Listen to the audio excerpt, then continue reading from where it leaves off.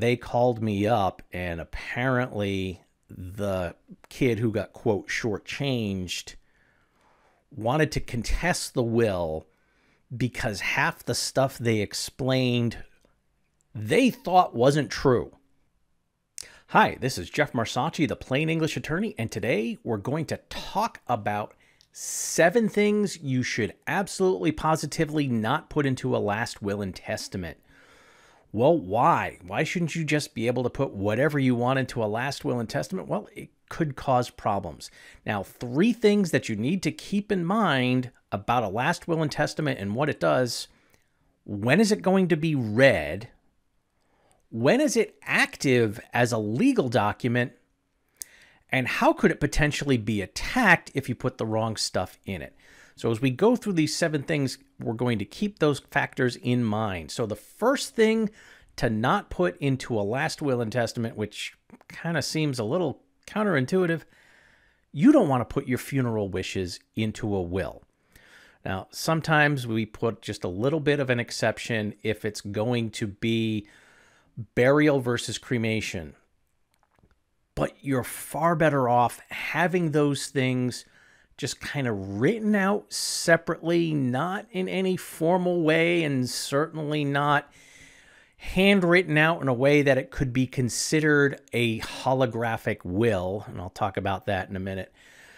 You just want to be able to say, look, here's what I want, but leave everything kind of up to the discretion of the family or your executor in the will to make those things happen if there's any kind of conflict. Usually it just sort of happens, but the last thing you want to do is put, I want this, and I want this specific thing, and this specific thing, and this specific thing. And if the family doesn't know about it, because they're not reading the will until after you're gone and buried, and somewhere in your will it says cremation, now they've got to go through the cost and expense of exhuming your body so it can be cremated if they buried you. No.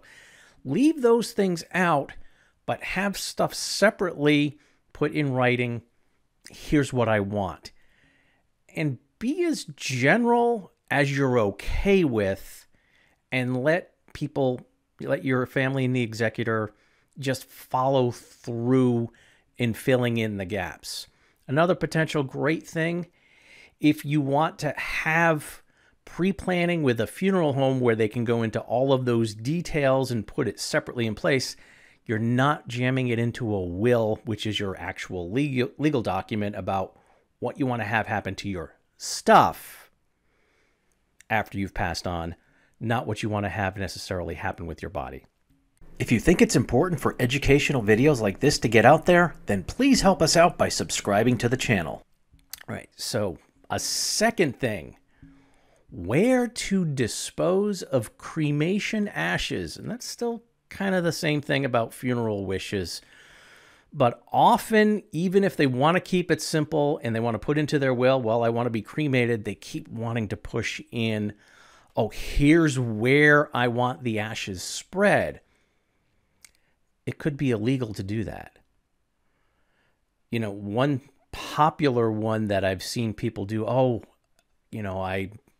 we had our honeymoon at Disney World, and we've got a lot of great memories. We took the kids there. I want my ashes spread in Disney World.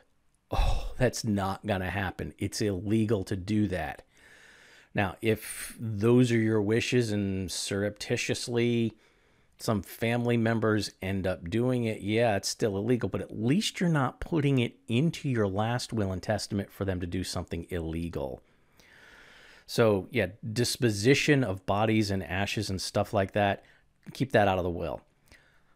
Third thing, now we're talking about getting into areas that a will isn't supposed to be covering because, one, it's not an active document, and 2, it's not likely to be read until after you're dead, and that is, well, what are some of your health care options? I want this person to be my healthcare agent. Well, that doesn't belong in a last will and testament. That belongs in a healthcare power of attorney. And if you've got some specific things that you're putting in, that you would put into a healthcare power of attorney, and you want this person to be in charge. Well, they're not going to read the will until after you're dead, and it's not even an active legal document until after you're dead. So if you put, well, I want my best friend to be making all the healthcare decisions. I've got 3 kids, but I don't think they're necessarily emotionally mature enough to handle it, or they'd fight. I want my friend to do it. You put it in your will. No one's going to see it. The doctors are going to turn to the next of kin, which then could be the 3 kids, and they can argue and fight over it, and your friend's on the sidelines. And they're not even going to know until after you're gone if it's in a will. So yeah, leave that stuff out. Another thing, which is, all right, even after that, what about organ donation? Oh, I want my body to be donated to such and such medical school, or I had this, or I have this rare disease and I'm probably going to die of it. I want my body to go to this medical research facility. Well, again, the will might be read 3-4 days a week, couple of weeks after you've passed on, and you may already be buried.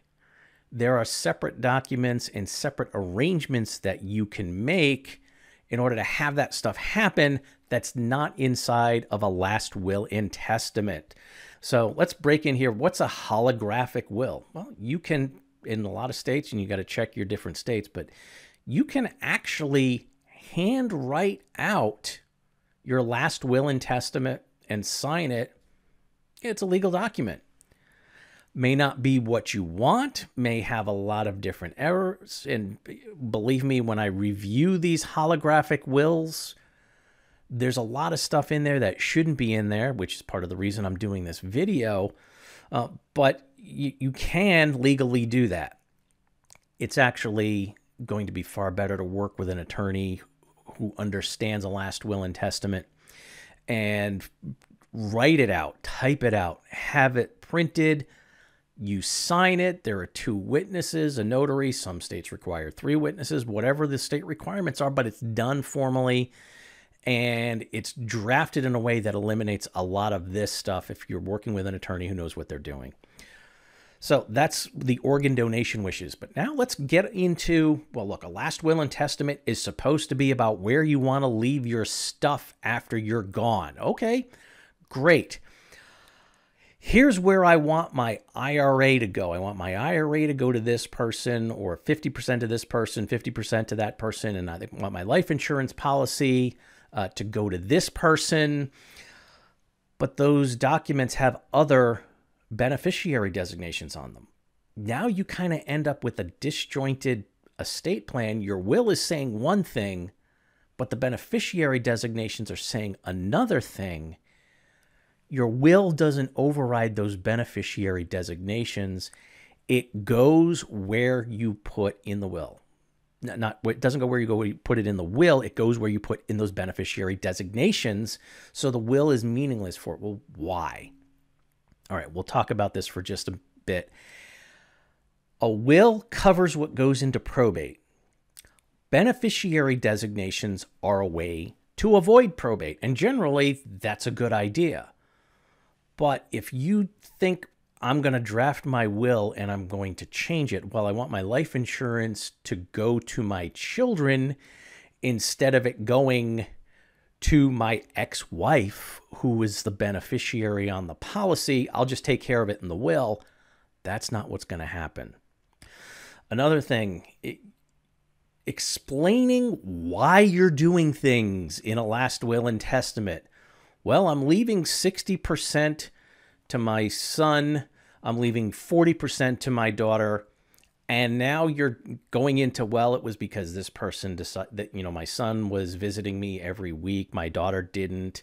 I got phone calls and, well, okay, maybe, and this kind of tends to be a legitimate one. Sometimes it's, well, my daughter ended up going to private colleges for both an undergrad and a master's, but my son got scholarships, and this is our way of making it up to them. Even if that's the case, don't explain that stuff in a will. If you just put, I want my son to get 60% and I want my daughter to get 40% and left it at that, you're not giving them anything to kind of reach a hold of and try to contest the will. So that's why we typically leave that stuff out. right, so seventh on that list, putting conditions on bequests. Oh, and this is an example that was true, and they really wanted to push for this, and I managed to convince them not to. I want to leave $100,000 to my son to be used for the education of his daughter.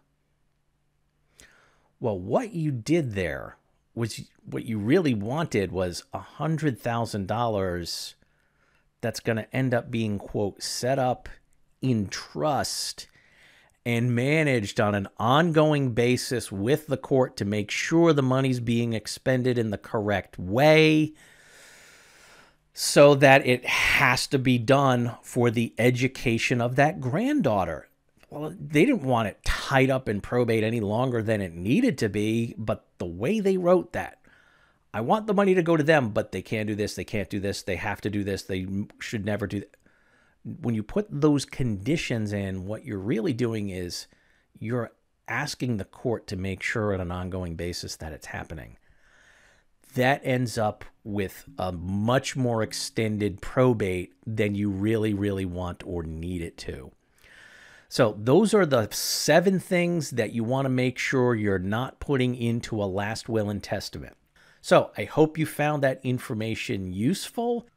If you do have additional questions on estate planning, then please check out plainenglishattorney.com. We've got lots of courses and other resources up there, as well as this YouTube channel. We've got a lot of videos up that handled specific topics that might be of interest to you. Like I always tell my clients, please stay safe, plan ahead, and enjoy life. And whatever you do, make it a great day.